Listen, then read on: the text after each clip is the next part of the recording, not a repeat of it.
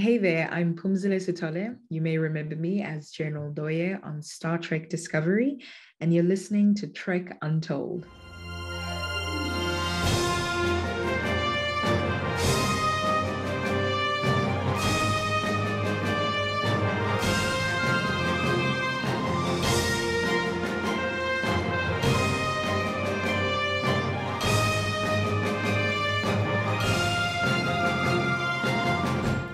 Hello and welcome to Trek Untold, the Star Trek podcast that goes beyond the stars. I'm your host, Matthew Kaplowitz. Today, Trek Untold goes international as we chat with a guest all the way across the globe in South Africa.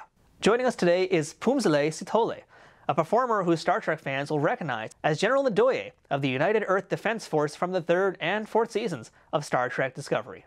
During her 6 appearances on the show, she had the chance to work with Soneqhua Martin-Green, Doug Jones, David Ajala, and hang out with the entire cast and crew, including one very special person who showed up towards the end of the 4th season, and you know who I'm talking about. Beyond Star Trek, Phumzile has worked on stage and screen a ton in her home country, which we're going to discuss a bit today, but American viewers might remember her as Charisse from The Good Fight, or her time on Orange is the New Black and Elementary. I don't get a chance to speak with folks who live on other continents that often, so when I do, it's always a very special occasion. I doubt we've seen the last of General Ndoye on Discovery, so why not get to know the woman behind that very awesome uniform and occasional cape accessory while we eagerly await Season 5 of the show. With that said, let's sit back, turn on our 32nd century holo emitters, and enjoy this conversation with the delightful and engaging Phumzile Sitole. But before we begin this week's episode, I want to remind you to follow Trek Untold on Twitter, Facebook, and Instagram at Trek Untold, all one word. You can get show updates, check out some fun memes, and let me know what you think about what's going on with the current events in the Star Trek universe. You can also support this show directly on Patreon at patreon.com/TrekUntold, where you can support this show for as little as $2 a month. At higher tiers, you can listen to the shows before they come out, know about my guests well in advance, and even have a chance to ask them questions, get transcripts of these episodes to make sure you get all the info, and more benefits coming soon, including watch parties and live streams. But that's all dependent on more fans like you coming over and letting me know you want to be a part of events like that. If you want some Trek Untold merchandise, check out our store for gear and apparel, including shirts, hats, stickers, water bottles, notebooks, and a whole lot more. New designs will be added throughout the year, so it's always worth taking a peek. Trek Untold also has an Amazon shop where you can peruse everything Star Trek, sci-fi, and geeky on Amazon in one convenient location. If you're looking for a gift for the Trekkie in your life, or maybe want to see some of my favorite non-Star Trek things that you can get for yourself, check out the link for my Amazon shop in the show notes on the audio version and in the description below this video on YouTube. If you're listening to us on iTunes or any other audio platforms that allow for ratings and reviews, please leave us a 5-star rating and a positive review to help out this show. If you're watching it on YouTube, don't forget to subscribe to us at youtube.com/TrekUntold and give the video a thumbs up and a comment. All of these things help more people find this show and to continue growing and bringing you awesome guests each and every week. Now, without further ado, let's beam in this week's guest. Computer, access interview file. And welcome back to Trek Untold, and now joining us from all the way in beautiful South Africa, you know her as a certain authority figure in a certain show, because that's right, folks, we're talking to Metro Cop herself. We have Phumzile Sitole. Phumi, how are you? I'm good, Matthew. How you doing? I'm alright, I'm coming in hot with the Metro Cop references. That was like one of the first things I found on YouTube with your name on it. Oh my gosh. I really thought you were just like nicknaming Ndoye. I was like, what? How did you find that? I can't delete that video. Wow. Oh, that is so embarrassing. Oh my gosh. I'm starting this thing off with the most embarrassing thing on your resume, I guess, but that's fine. So we got a lot more other things to talk about too besides that. But Metro Cop is a thing, folks. So it is a thing. It is. Please don't go look it up. It is a thing. Yeah, don't give it any more views beyond we've just given it right here. No, please. Yeah, so Phumi, thank you so much for being willing to do this. And right now, like we mentioned, you're in South Africa, which is like, I'm sure, lovely and nice weather out there. And I'm here in New York where it's like 28 degrees Fahrenheit.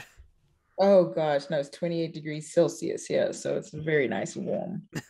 I'm so jealous right now. So yeah, we got a lot to talk about here. And I got to tell you, Phumi, like your name has actually been one that's been on my radar since season 3 really? Discovery, because I actually found like some behind the scenes photos you shot on set.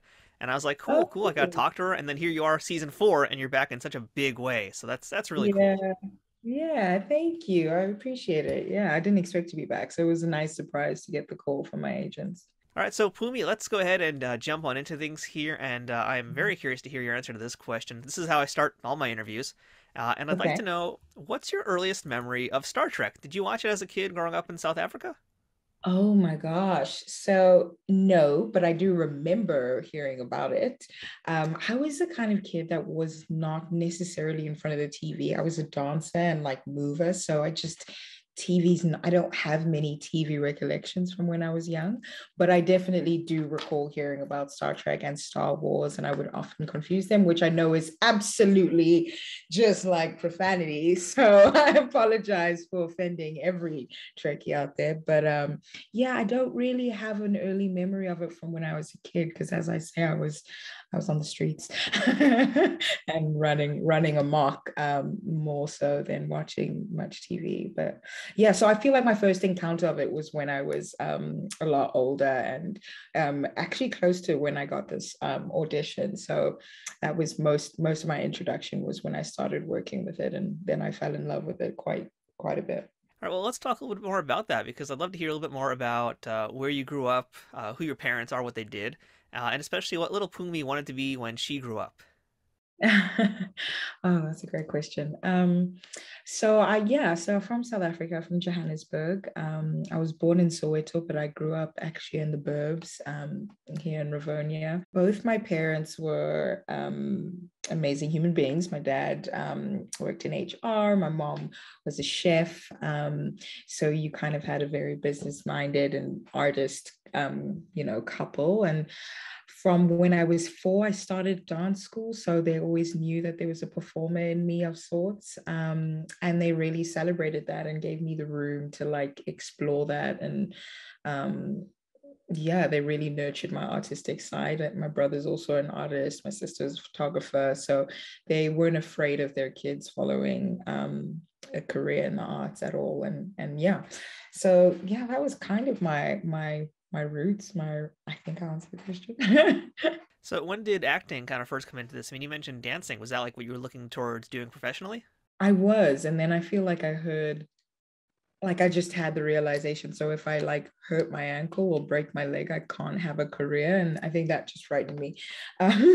So I went, I think acting took the forefront when I changed schools and went to a school that allowed me to do my home language, isiZulu, as a matric subject, which is like last year of high school. I don't know what you guys call it, but yeah, so it allowed me to do that, and it allowed me to do drama as a matric subject, which I really wanted to do. And my mom like worked really hard to be able to afford that school. It's called St. Mary's here in Johannesburg. And then after that, I found a great drama teacher who was like, you should go to this university in Cape Town, which has one of the best drama schools in Africa, which is where I went. And then after that, I applied for grad school. And I know at some point you went to, I think, NYU, right? Was that grad school for you? Columbia. That was Columbia. Okay, Columbia. Right, right. Yeah, that was grad school exactly. So that's where I was my introduction to kind of America. And yeah, I've been there for close to 9 years now since I started at Columbia. Well, I've got to ask, I mean, you're living in South Africa. What made you want to come all the way to New York to study acting?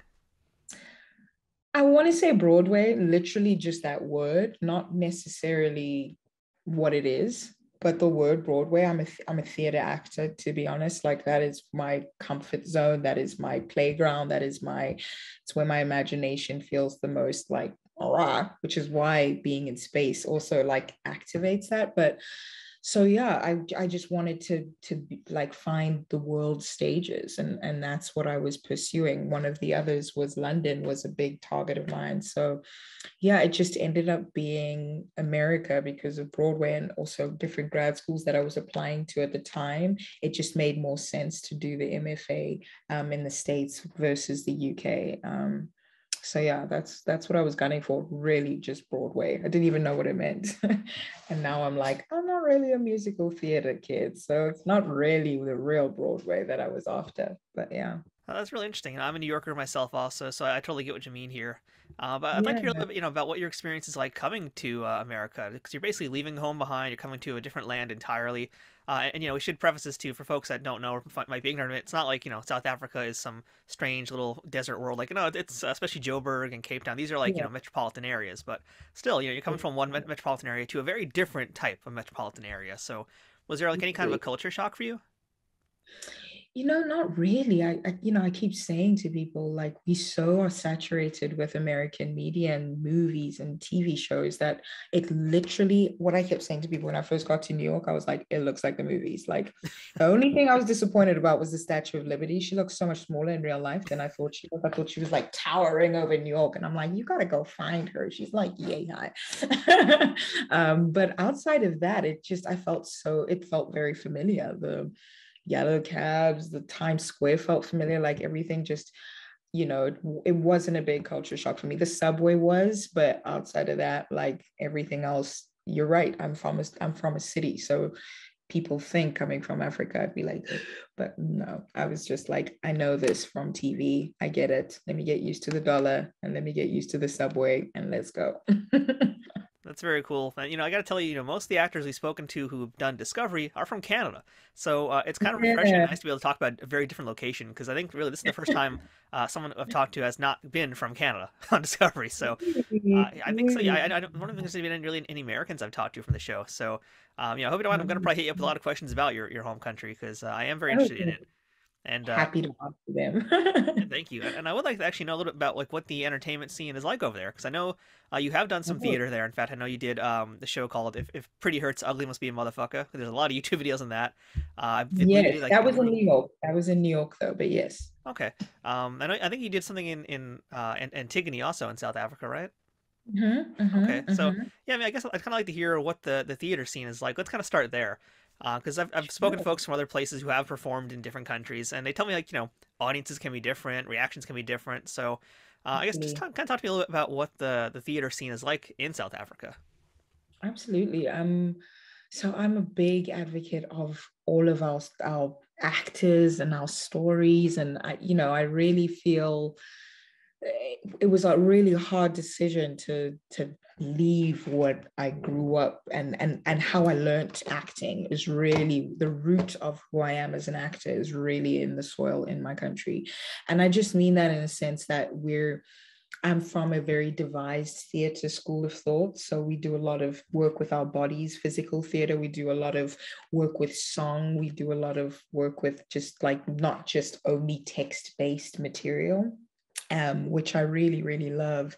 And so, I mean, our work has all of that included. I mean, I did like I said, I went to the University of Cape Town, and there I did acting in both English and Xhosa, which is one of our languages. And I find there's just a beautiful freedom in that because you find that with storytelling that is in a different language, you have to use your body, you have to use song because not everyone in the audience will be speaking that language. And to be able to be that kind of communicator has just gone into my acting in so many different ways. I think it helps me tell stories without words better than I think I would have without that kind of homegrown way of approaching acting and storytelling.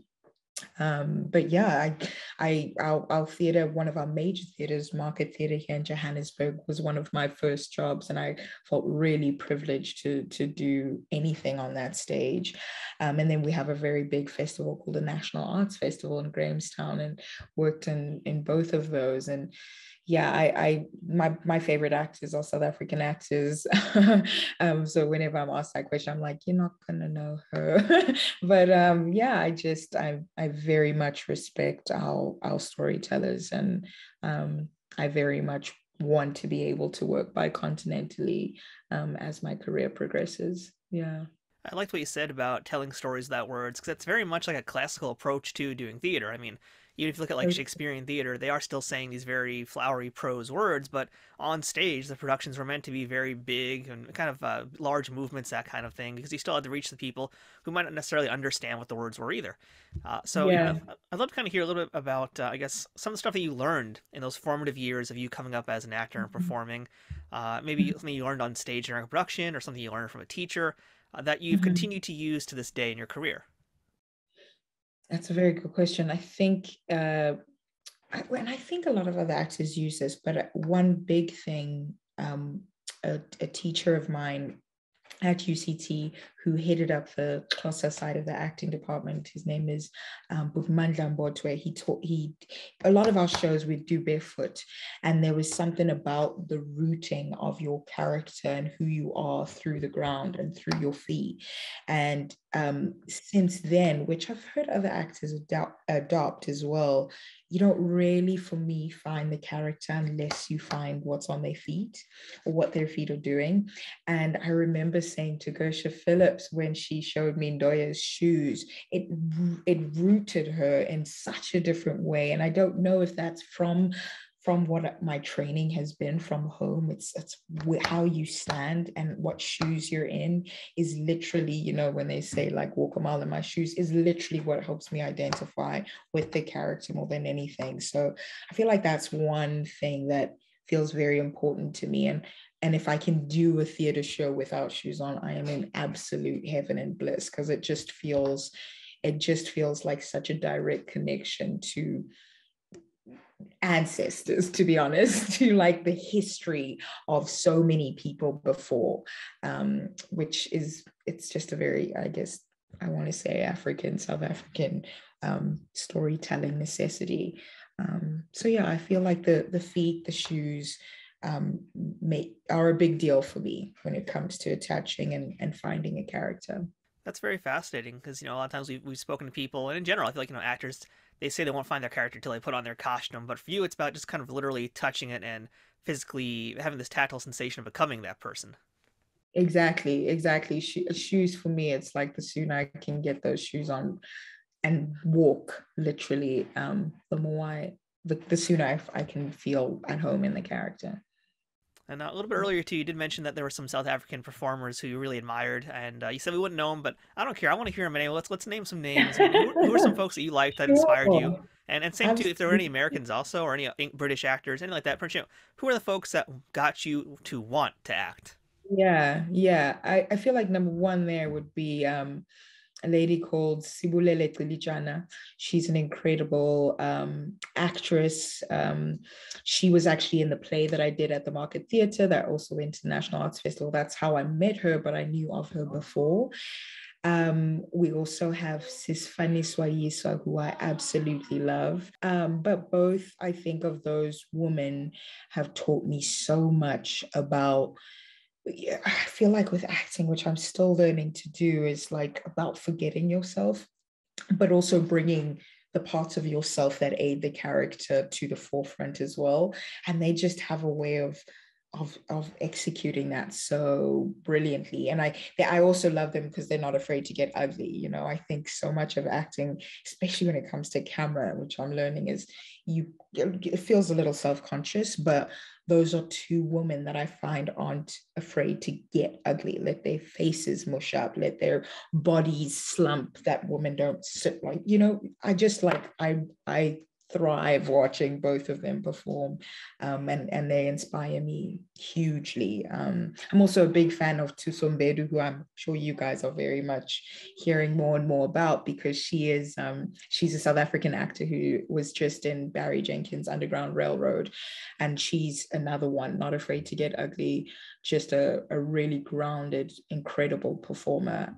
There are men out there as well, but I feel like those three women I definitely are my heart and my spirit as actors I look up to. It kind of reminds me of something that I hear a lot in animation, that we've heard in animation for many, many years. And that's like when animators are drawing women, they're always afraid to make them ugly. They're always afraid to like make their faces be really expressive. So that's kind of interesting that you're bringing that up. Oh wow, I never heard that. Yeah, and it's like your body has to be held in a certain way, which is kind of sensual. No, I can sit like a man, I can make my face growl, you know. And I think actors that do that, that allow themselves to get weird, are right up my alley. Very cool. Yeah. Do you remember what your first professional gig was in acting? I think it was that Market Theatre play. Was it? I have to think. Yeah, it was. And that was a tricky play on many fronts. It was called Littlefoot. But it was an interesting experience. I'll say that. It taught me a lot. But that would have been my first one outside of university. Yeah, that was my first. Well, what did you learn from that one? I mean, that sounds like it's always got to be the big one. Your first one's always the one that like sets the tone. So, I mean, what did you learn from your time in that production? I learned that my parents weren't ready to see me make out on stage. My dad. I don't had think quite a anybody's are to this visceral day, right? reaction. I know. They had quite a visceral reaction that I heard on stage as well, and I couldn't help but laugh on stage. No, I think I learned how to be professional. I think that different theater TV shows come with different directors or experiences or scripts that may not necessarily gel with how you want to be doing things. And I think that you realize as an actor, I think my favorite people to work with are actors that realize that there's too many other factors going into making this happen. Just do your job, just be a decent human being, and we can all get this ship moving. The minute you are the one that's resisting or like this sucks or this sucks, the whole thing slows down and kind of becomes even harder.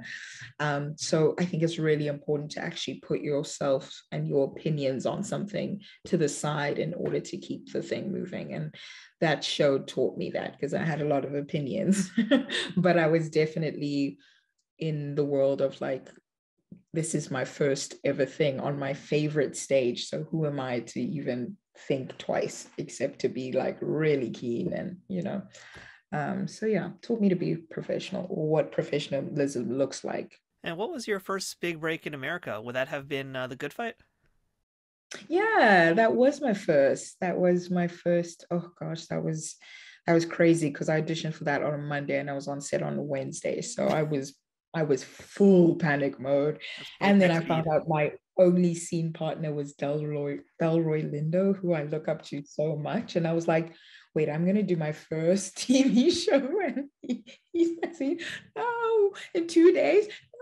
No. I was very panicked, but it was such a lovely set, and everyone was very kind and very welcoming. And I think the one thing I feel about a lot of the sets that I've gotten to work on is that they're very supportive.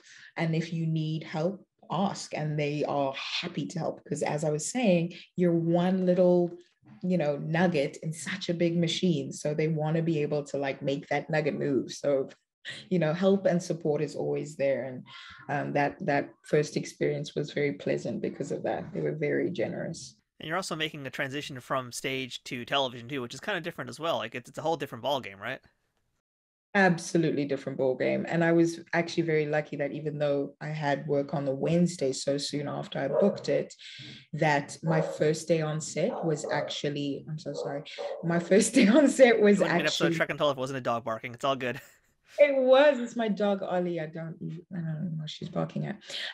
My first day on set, luckily it wasn't my line scene, it was with my scene partner, but I wasn't speaking yet.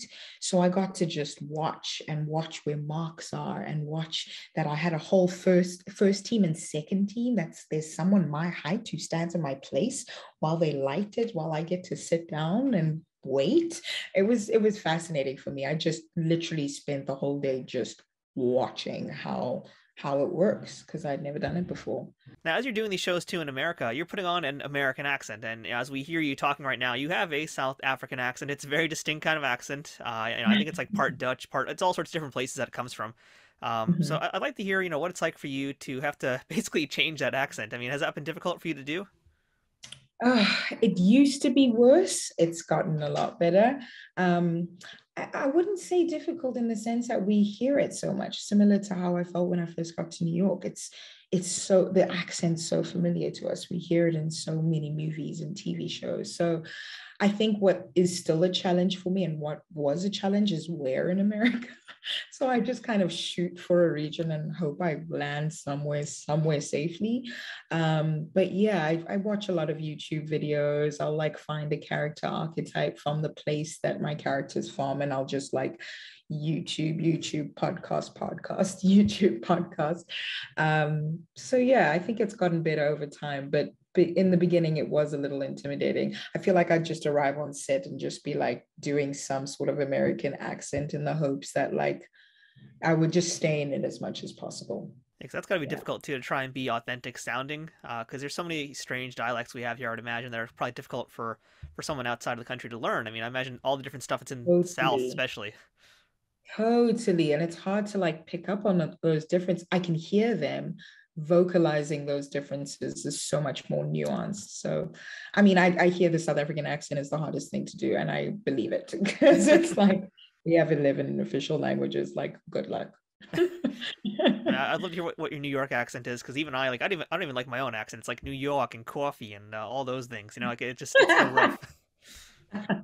Yeah, I don't even want to attempt it. Now, you have one of, I think, the more interesting indirect Star Trek connections in your career, too, because you were on Orange is the New Black, and you got to work with none other than Captain Janeway herself, Kate Mulgrew, and in that show, you were Antoinette Kirsten Ackers on the show for the last 2 seasons, I believe, of the show, and like, what a show that you get to be part of. Like, you know, I haven't really watched much of it, but I got to do some research and watching you in the episodes for this podcast, and like, I kind of want to watch the show now. It's a really cool show, but the point is, I'd love to hear a little bit about your experiences there, and especially working with Kate Mulgrew. Oh, it was so lovely. I mean, it was funny going from The Good Fight, where I'm in heels and like these like gorgeous clothes and gorgeous makeup and lots of time in hair and makeup, to going to a prison where they don't put any makeup on you. They just do corners like I have now with my own hair, and they throw you in these slacks. And it's like it was really fascinating. And we also worked in an actual prison, was one of our sets. So that was really a little challenging, but really important for me. I think I have quite an interest and commitment in general to incarcerated youth. So to get to be in an active prison as well, it wasn't like it wasn't working. There were actual prisoners 2 floors above where we're shooting that sometimes would pass them in the hallways, which felt real muddy, being like, I'm in costume prisoner, there you are, real life prisoner. So I learned a lot, I think, emotionally on that show. But working with Kate was exceptional. I always used to say, one thing as a theater actor, I'd come in, I'd know my lines, I'm ready to go. And, you know, they always give us little sides that you take on set. And your first thing you do is you read the scene, rehearsal, and then you block it and then you shoot. So I had to get used to bringing my sides to this read, because I was like, I know my lines, but like, I don't want to be too eager. So I just like read with everyone. But Kate and Uzo also feel like theater actors. They just got there, they knew their lines, they're on voice, that she's not holding a script, she's just, you know, doing, and she's playing from the jump, from the rehearsal, she's in it. And I think that gave me the freedom to be like, actually, I don't need to fall back into this like, cool kid, let me like, you know, I know my lines and I know what choices I want to start trying out. And I think working with Kate really showed me that. And I know she was at a different echelon at that point. So, and she'd been working on the show, so maybe she was really comfortable in that saying. And I'm not saying anything to actors that want to bring scripts, but I definitely looked up to her in those moments to be like, let's just play. We're here to play and we're actors, let's go. So working with her was really great in that sense. And I'm happy that you mentioned Uzo Aduba, because like, I wish that she did Star Trek, because I want an excuse to talk to her, because she's so good. Right? Yeah. And I you know, just again, the few clips I watch of her is Crazy Eyes. I'm like, wow. Like, to be honest, like my first knowledge of her came from Steven Universe, cartoon show here. And then I kind of started seeing her on other things, and like just watching her in Orange is the New Black, I'm like, wow, she's amazing. Right? She's truly, and such lovely people, like really, really kind people. Trek Untold will return momentarily. Trek Untold is sponsored by Triple Fiction Productions. Celebrating 15 years in business in 2023, TFP creates 3D printed Star Trek and sci-fi inspired items that fit into any collection. Whether you're a cosplayer who wants a Starfleet phaser, a Bajoran tricorder, or a Klingon dagger, or a toy collector looking for that special accessory or diorama to make your figures truly stand out, Triple Fiction Productions has exactly what you need. And for you figure fanatics, that includes products that are the perfect size for Galoob, Mego, Playmates, and everything in between. All products are 3D printed in the US, with new designs constantly being updated on their website. Repeat customers can sign up for TFP's loyalty program for free, which is a great way to save money as you build your collection. Repeat customers can sign up for TFP's loyalty program for free, which is a great way to save money as you build your collection. Repeat customers can sign up for TFP's loyalty program for free, where the more you order, the more discounts you receive. TFP also has a pay what you want section, where clearance or misprinted items are available at a discounted price. Best of all, every product can be shipped worldwide. As a special bonus for listeners of this show, Trek Untold has a special discount code just for you. Enter Untold10 at checkout for 10% off of all orders with no minimum purchase required. That's 10% off using Untold10. To see all of their products, head to triple-fictionproductions.net. Or to stay up to date on their newest products, find them on Twitter, Facebook, and Instagram. Triple Fiction Productions, where something is only impossible until it happens. Have you ever watched a YouTube video and said you wish you could do what they were doing? Whether it's the filming, the production, the editing. Maybe you listen to your favorite podcast and you wondered how they put that show together, how they got that great sound quality, what gear they use, how much does it cost to get started? Or maybe you checked out a video or read a book about one of your favorite entrepreneurs and it made you say, I want to live that life. I want to do what they do. Then check out my podcast, Toys and Tech of the Trade. I'm Rich Butler, and I've been making podcasts for almost 2 decades, speaking with experts across all fields to get to the bottom of the hows and whys of their achievements. Each week, I sit down with these amazing people who have carved their own path in life and share the gadgets, the gear, and the tech that they rely on to create their content, the methods that they use to run their business, and the habits and trends that are part of their daily routine and their way of life. And all of that, of course, gets put together to make them successful. We pull back the curtain on the process to help you understand what these people do differently so that you can draw inspiration and get ideas and be inspired so that you can take action today. This podcast is inspiring, educational, it's enlightening, and most of all, it's a lot of fun. I want you to join me on this journey so that you can use the tools and advice shared in this podcast to level up your business or creative endeavors, giving you all the tips, tactics, and tools so that you can transform what you're doing from a side hustle into a full-time lifestyle where you can collect a paycheck for doing what you love. Check out Toys and Tech of the Trade wherever you listen to podcasts, and check out the RageWorks Network at RageWorksNetwork.com for more info on this podcast and all of the many other great shows that we have on the RageWorks Podcast Network. That's Toys and Tech of the Trade, with some assembly required. All right, so Phumi, let us beam into our Star Trek discussion now. So you first appeared as General Ndoye in Star Trek Discovery Season 3. You returned again for the latter half of Season 2. So let's start at the very beginning of your journey into Star Trek. Now, tell us about your very first audition for the show, and did you actually know you were auditioning for a Star Trek show? I did know I was auditioning for a Star Trek show, but it was my first audition that it was so top secret that you can't even, I don't know if they've told you this, the other actors, you can't download the sides or print the sides because like if it sees that you screenshot it, like self-combusts or something. So it was my first that I was like, gosh, they wouldn't even give me sides at the audition. I think they had them to like show to you, but you can't have the script. So that was a little like, what is this show? And yeah, it was a lovely audition. It was a great room. It was actually at the CBS offices in New York. So it was my first time going to those. I think his name is Rob Cena. He was a really kind guy. Read with him, felt very confident, and yeah, it felt really natural. Your first scene in the series is a pretty big one. I mean, you talked about The Good Fight just being doing your first scene with Delroy Lindo, and here you are in your first scene of Discovery, and it's with Soneqhua Martin-Green and Doug Jones. So you Yeah. are literally thrown into things with the two leads right away. Oh, yeah, pretty much. Yeah. I mean, they are, I'm sure you've heard, the nicest people in the world. And Sonequa she's the best person to be number one on the call sheets and literal captain of the ship. Like, she actually sets the tone on the set. And it's one of like incredible humility and kindness and generosity. So you just can't go in there and be a not nice person. You actually just can't. It's impossible. So it was a very kind and welcoming environment from the jump with both of them. What was it like your first time actually seeing the Discovery set too? Because that's also, I gotta imagine, be pretty different to see than what you're used to on any other shows you've worked on, right? It was so cool. I literally was like jaw on the ground, seeing the bridge for the first time. My mind was actually blown.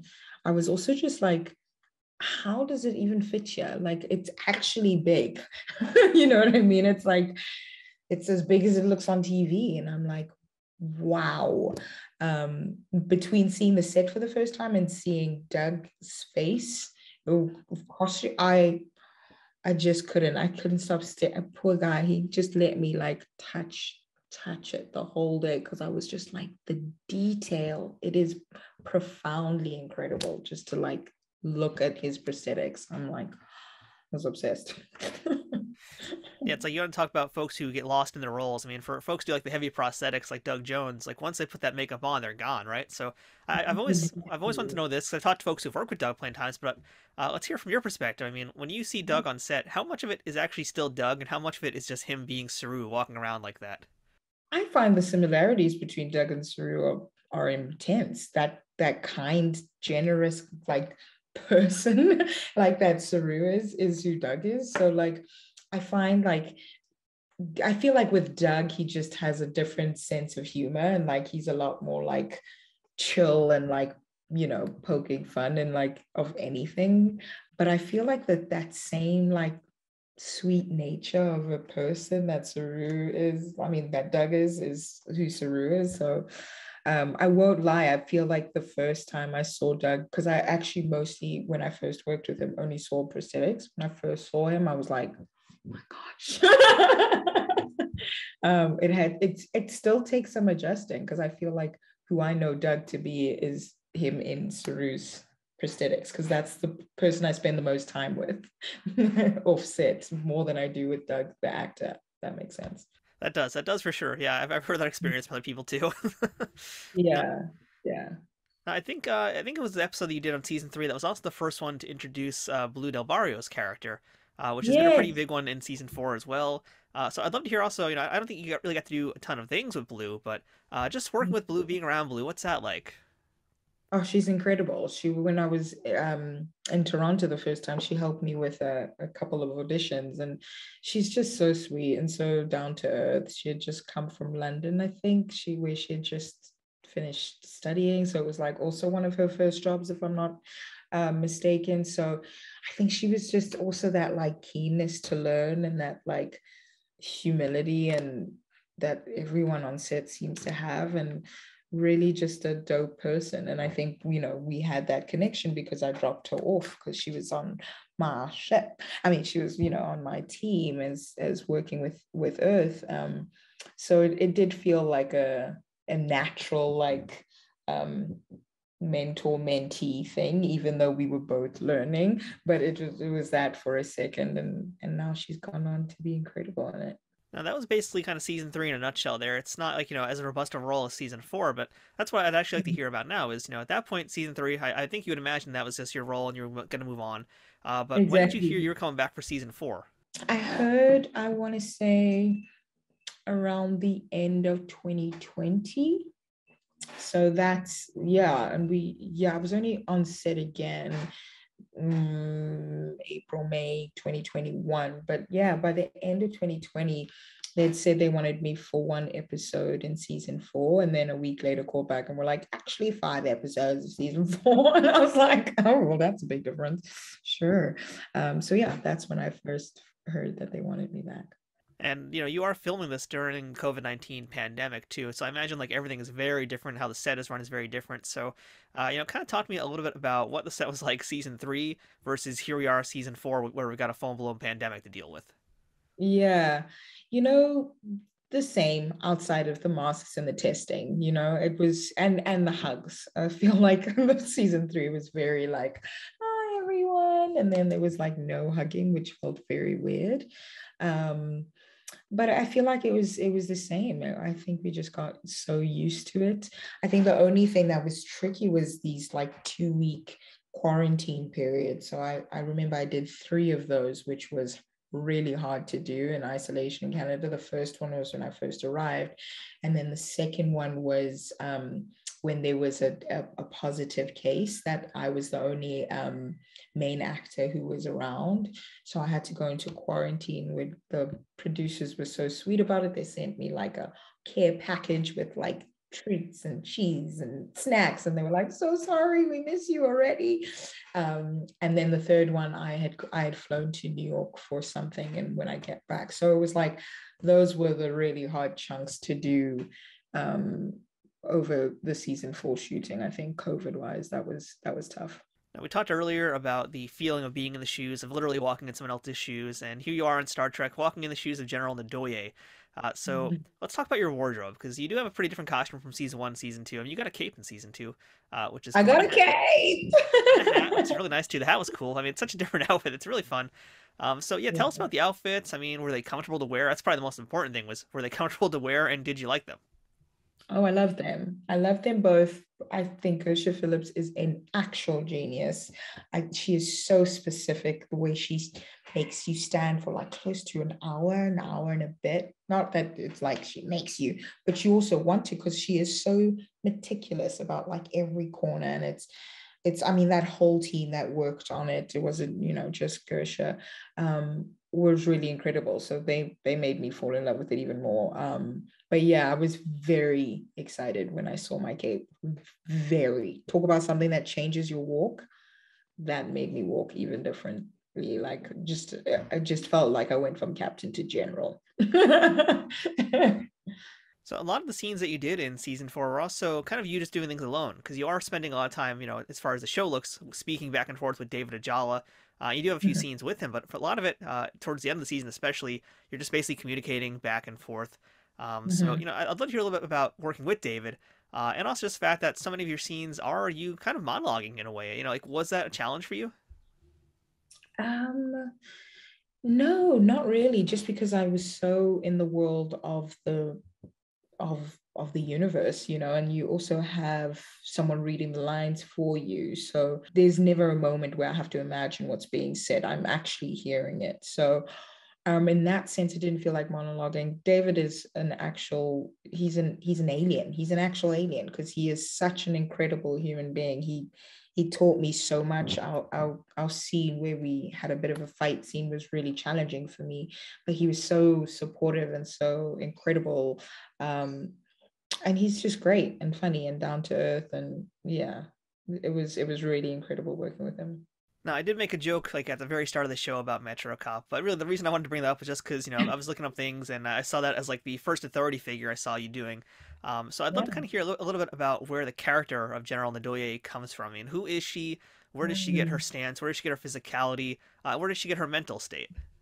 Oh, she comes from the script, obviously, but like truly, when I say that, I just mean I feel like she was written very clearly. It was something that was said to me, which might be of interest to you, was that they really struggled to find the actor to play this part, and they looked for quite a while. Alex Kurtzman had said to my reps that finding me was was a tough thing. And I think for many reasons, and there was a worry when I first got on set in season 3 that I was too young for her, as this leader, as this woman. But when they'd watch me play her, it you could feel her like authorityness. And I think that in general, as me, comes a lot from my dad in a sense. I think he, watching him growing up as an executive in all of the companies that he worked in, and watching how he was a leader in my family and extended family, I think naturally felt like something I could step into. And I do think that there is something just about how I just think she's on the page. I think really I want to really respect how the writers have written this woman and her authority and power. So yeah, that's how I'd say I found her voice. I think it was given to me, and I think a little bit from my pops, but yeah. I mean, watching it, there's a definite kind of maturity to the character also. And the thing about like these kinds of figures, I think, is that really in some ways you kind of have to underperform them. You can't really make big cartoonish actions. You're playing someone who is basically a military person, so you kind of have to be very rigid, very stiff. So Yeah. you can't really swing your arms around and make all sorts of crazy facial expressions. You got to be very grounded. Yeah. So like, was that kind of experience that you were dealing with playing this character? Totally, but you feel it in the costume won't let you. It won't let you be like that. The boots won't let you run amok.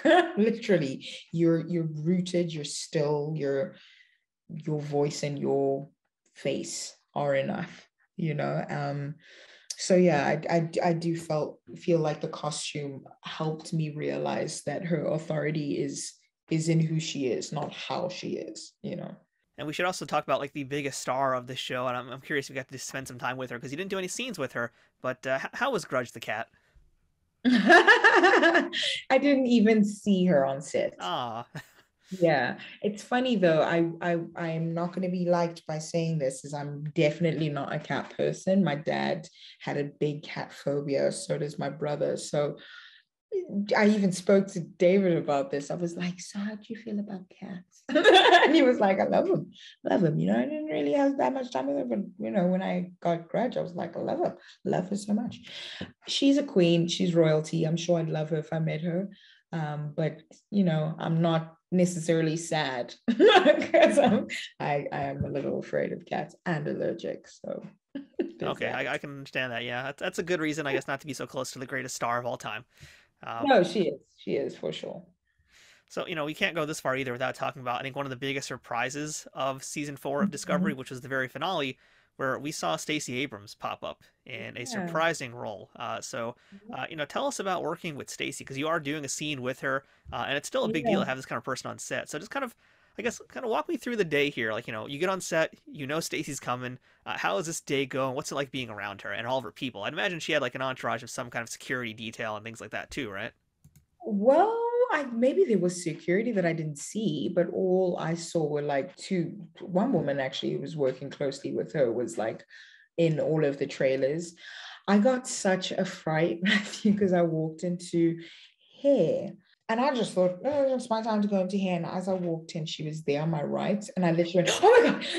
And I was so, I just was like, I need to retake this first impression because I wanted to be so cool, calm, and collected, because she caught me by surprise. I was a bit of a child. And then she laughed and she was like, everyone on the set is getting so excited about seeing me. You guys are the people. I'm on the Star Trek set. She was so kind and so generous about being like, you guys are the people I'm a fan of. Like, I'm the big fan here. I'm the one who gets to be on the set. So yeah, that was her. I think a lot of us just wanted to like not fangirl too much. So we were just trying to be really calm. And then I like so wanted to get a selfie with her, but I just couldn't bring myself to ask. But there's a group shot of us, so I'll just like score. But yeah, from the jump, we did a Zoom reading with her, which was lovely to meet her first there.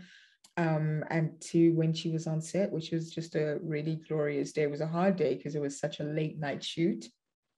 But yeah, she was ever so kind and ever so like generous with her stories about how she's a Star Trek fan and how this came to be. And yeah, it was great. It was really great.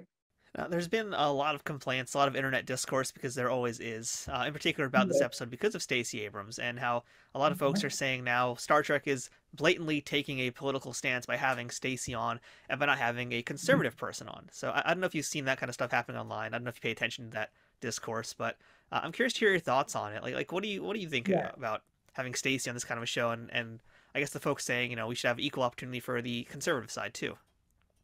Oh, I don't but that for me is saying that Star Trek is a purely American show, which for me is the ignorance behind that, right? Like, she's just a person who is a Star Trek fan. She's an incredible, powerful Black woman. And I think that is a beautiful statement to make as a potential president of Earth, that in and of itself, regardless of party side. I do find a beauty about what she had did in this previous election. And I think that power is glorious as well, in helping people who have previously been, oppressed voter-wise. So I just think that there's merit in who she is, what she does, that I think is a beautiful thing to bring to a leader of anything. But yeah, the Star Trek is a show for the world. So if then we have to have a republic side, then we need to have someone who's in power in the UK, someone who's in power in South Africa. Like, it doesn't need to be like tit for tat like that. I personally don't think. But yeah, I try and stay out of any negative, because there's a lot of negative anything about Discovery. So I just try and not even look or pay attention to it, to be honest. Which is going to make this next question really hard, because I'm about to kind of drive that a little bit further. And generally, Discovery already has a lot of fan backlash because it's kind of a very divisive show for some folks. Some folks don't like the quote-unquote new Trek. And, to be quite blunt about it, I think this season of Star Trek Discovery has been like the blackest version of Star Trek we've ever seen, because you're talking about there's, majority of the lead cast is people of color. Yes. There's, there was even complaints early in the season about that there's not enough white members on the bridge, which is silly. And, even the season finale of Discovery, it spoke about reparations, which is like a really interesting big thing and an unexpected kind of topic to discuss. So, this truly is going where no Star Trek show has gone before. And clearly it's not for everybody, especially the fans who think Star Trek has never been political, which is also not true. It has always been political in various ways. So what do you think about this particular season of Discovery really kind of putting it under the lens of people of color? And why is there such a pushback against that? Oh, racism. That's the first answer, yeah. That's why there's a pushback. I also find with these, from just even the writers, I don't find that there's a push for people of color. Do you know what I mean? Like, I don't think it's like an agenda. I think that there's a lot of best person for the job, best. When you think of, if you're going to put in a great cameo there and you think of a great leader of Earth, that was the name. I don't think that there's any hidden agenda to make it the blackest Star Trek show or anything like that at all. I do think that there is a asserted effort for diversity, I think, of all kinds of sexual orientation, of all of that. And I think that's important, because I think representation matters. I will say it again and again. But there is just I don't know, like a naturalness in how vast and different people are. The fact that I'm South African, I don't think they sought out General Ndoye to be, South African. I think that she could have been British, quite frankly. I think she could have been Australian. I think she could have been from Nigeria. She could have been American. Why not? She could have been first generation, whatever it is. I think that it's a pity to think that it's some masterminds behind the show that are like, it'll definitely not be a white man, or it'll definitely not be this, or I think it's just how the cards have fallen. But I think that there is definitely a consideration in diversity, because representation matters, and it's Star Trek, and why not? Yeah, it feels kind of like that way too, because there's other shows I really like to watch that are kind of pushing that not really, it's not agenda, because it's not really an agenda, but it's really pushing and changing how we're looking at different things like sci-fi, horror films. I mean, all the stuff Jordan Peele has done has been under a very different lens of horror. We can look at one of my favorite shows on HBO, which was Lovecraft Country, and it's like taking all these like older kind of sci-fi horror, that era of those types of things, putting it all under the lens of like Afrofuturism and other stuff like that. So it's really presenting things in such a different light that I don't think, combined with a lot of the political stuff that it talks about, it feels like people just maybe aren't ready for that yet in the mainstream, which is a shame also, because we're missing out on really not telling all of the stories that are out there. Absolutely. And there's no other way to make them ready but to just do it anyway with them being up in arms. Fair enough. Now, I heard a story on the Ready Room from Jonathan Frakes about how Star Trek was actually going to be your last show ever. You were thinking about retiring from acting, and then your experience in Star Trek kind of changed things up. So I'd love to hear a little bit about this story and what happened for you. What made you go from I'm done with this to being like, I can't wait to keep going with this? I so feel like this story is funny to me because it feels like a typical case of broken telephone. What I had said to Jonathan was, I was not throwing in the towel. I wasn't putting my gloves up, but I definitely had been on a streak of just rejection after rejection. And I think I was giving it a bit of time, but I was really considering what life looks like if I were to come back to South Africa and I don't know, work for my brother's incredible advertising agency, or, I just was considering other options for the first time in my life where I was just like, acting is my everything. Because that rejection period can be so toxic and horrible. But I'd never been like, this is the last chance. This is the last audition I'm going to try for. So that's not necessarily correct in that story. But being given the job definitely reinforced why I love acting and why I could never leave it for anything outside of it, except to like maybe, start a family and raise some kids for a while. But other than that, I'm an actor through and through. And I think if any other job that I would consider, and I love many things, I love photography, I love baking, or whatever it is, would give me some joy, but it wouldn't make me feel like I'm living my purpose. And my purpose is to be an actor. So I've never gotten to the point that I'm like, this is absolutely the last chance. I think that's a bit of a stretch of a thought. Yeah. All right, well, I'm glad we set the record straight then, because I know that video is out there circulating. It's like a few 100,000 views now, so we got to make sure people know the truth about that one. Yeah, exactly. But, on that same kind of note, I have heard from a lot of people that the set of Star Trek Discovery is like one of the best sets they've ever been on, and I'd say you've been really fortunate to have a lot of amazing sets to work on also, but, how did Discovery compare? Was it one of the best, if not the best, you've worked on? Definitely, without a doubt, especially the AR wall. There's nothing like it. It's absolutely outstanding. It is incredible. I love the prison set was really cool. The one in Astoria that wasn't the real prison because of the detail. I was just like, this is wild. But no, Discovery takes it hands down. Well, now that you mentioned that AR wall, you got to tell me a little bit more about that, because I wasn't even sure if you got to work with that or not. So yeah, tell me about the AR wall. I sure did. We did that with Stacey and a couple of other scenes of mine. It's humongous. And so the one thing about it that takes some getting used to is because everything is kind of projected like, I want to say 360, but not really. When the camera is on you and it moves, the screens move the environment so that the camera is, seeing what it would see.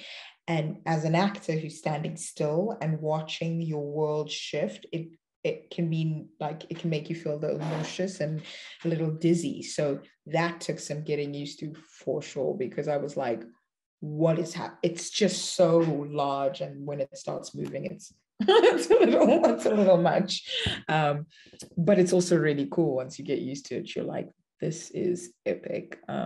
So yeah, it was a lot of fun. It was a first for me, and I hope to do some sort of show that would put me in one again. It's cool. So here we are now. It's not too long after season 4 has wrapped up, but I'm curious, what's next for you? I know right now you're home in South Africa, but what's next for Phumzile? You and God know. No, I'm kidding. There's, it's the general actor thing where we're here, we're hustling, we're auditioning. So I'm sure there's something very exciting that you'll find out soon in the pipelines. All right, we'll leave it at that for now. I'm curious too. I don't think you've probably done a Star Trek convention yet, have you?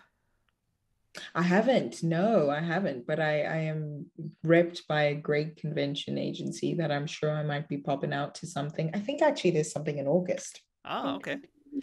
We'll have to Yeah. keep our eyes open. So yeah, I mean, because that's like the big thing you gotta start doing now. Is if you're part of this world, you gotta start doing the conventions. Because I know the fans are gonna want to meet General Ndoye. I hope so. And I'd love to meet them. I was speaking to someone on Twitter who said they wanted to do a cosplay, I don't even know how to pronounce it, of my character. And I said, please send me pictures. That would be so cool to see. So, as we wrap things up here, I'd like to ask you the question that I always end these episodes with too, and that's, Phumi, what is the best thing about being a part of the Star Trek universe?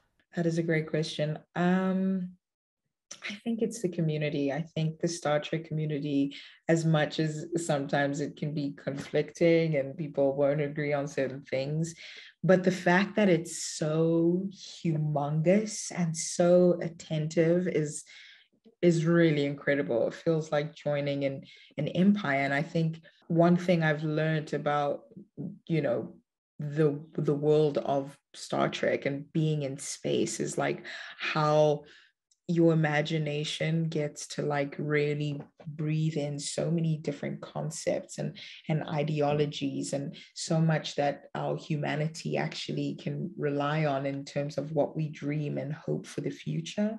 And to know that my character and I got to be a part of that in some way or shape or form is truly inspiring, and that it's going to last so long, and that it's part of a community that has been and will be for many years to come. I think that's the coolest thing for me. That's a great answer. And yeah, Phumi, it's been really great to talk to you. I'm glad we got to connect. I know, for me right now, it's, basically 6 hours. You're actually living in the future, literally. You're 6 hours ahead of where I am right now. I am. I am. It was so great speaking to you as well, Matthew. Yeah, I appreciate it so much. And, I hope that Ndoye does come back. We'll see her again in more Discovery. If not, maybe we'll see you in some other way in the Star Trek universe. We'll see how things go. But, for sure, I know it's still fairly early in your performing career. And I look forward to talking again 10, 20 years from now when you've got your IMDb page even more robust than it already is. So thank you so much. Best of luck to you. Thank you so much, Matthew. I appreciate it. That's it for this week's episode of Trek Untold. Until next time, don't forget to follow us on Twitter, Instagram, and Facebook at Trek Untold, all one word.